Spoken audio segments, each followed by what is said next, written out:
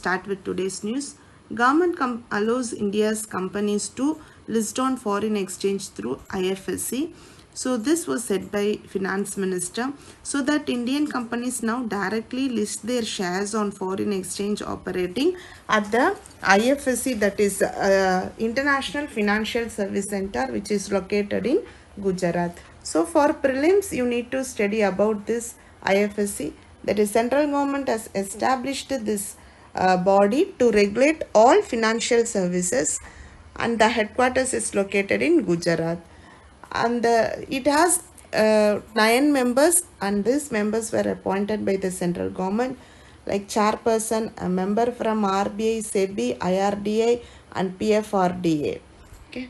And 2 members from the Ministry of Finance, and 2 members will be appointed on the recommendation of a selection committee.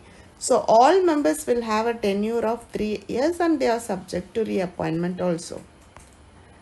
So this center will actually facilitate the financial service and transaction, and which is carried out in offshore, and that will be helpful into promoting overseas transactions.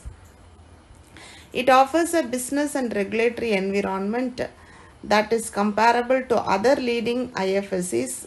Like other leading IFSCs is located in Singapore, London. And this intention is to provide Indian corporate to have easier access to global financial markets. So land use changes putting rocky addresses of animal under stress in Sahyadri Plateau. So there was a shift from traditional local grain cultivation to monoculture plantations of mango and cashew in Sahyadri Plateau of Maharashtra. So there was a shifting of this culture pattern happening over here. This is also called Western Ghats, and it extends 1600 km parallel to the western coast of Indian Peninsula, and it covers Gujarat, Maharashtra, Goa, Karnataka, Kerala and Tamil Nadu. It is a home to many nations' flora and wildlife. The region is one of the 10 hottest biodiversity hotspots in the world. The highest peak is Kalsubai, that is found in Sahyadri Mountains. So recently Gadgil committee was appointed. So and they recommended that all the Western Ghats should be declared as ecologically sensitive area, so that only limited activity should be allowed in this zone. And Kasturi Rangan committee was appointed to balance the development activities and environmental protection. So in 2017, the question have been asked about the Western Ghats, like Western Ghats are spread over 5 states only. No, it is 6 states. If you have to remove second statement. Pulicat Lake is spread over 2 states only. That is true. Okay. NGT panel for regulating tourist influx at Missouri.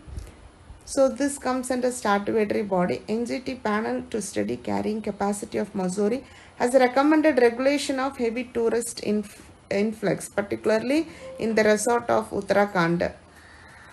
So the carrying capacity of ecosystem means the size of population that can be supported upon the available resources and services. NGT is a specialized body and for setup of effective and expeditious disposal cases relating to the environmental protection. And India was the 3rd country in the world to set up such a kind of specialized environmental tribunal after Australia and New Zealand. And it is a statutory body like courts. NGT has also appellate jurisdiction, and it is guided by natural justice. So the recently question have been asked about NGT also. Thank you.